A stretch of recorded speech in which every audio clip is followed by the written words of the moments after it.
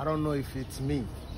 Since I said I want to run for president 4 years ago and begin to make moves regarding presidency, every motherfucker in the zoo that calls himself entertainer wants to be a politician these days. Actress husband wants to be a politician. Actor himself wants to be politician. Club owner wants to be politician. Onyi Huonyazu wants to be politician. Ara politics now wasn't the mother since mama announced his interest for political career. I don't know if it's me or it's just that's what's going on. Tanto na zo cheche. Elenko zo di hukewi. Jokataranjo body kaka. Mercy Johnson, her husband, nazo Senate.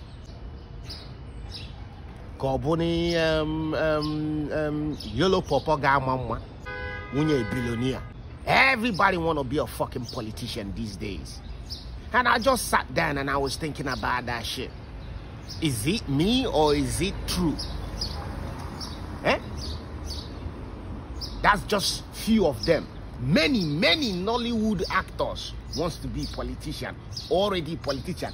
Waiting actor know about politics. Onye na-eme nye ego ngwa kiss obere nwa in the name of creation, art creation. Okwere is our senator.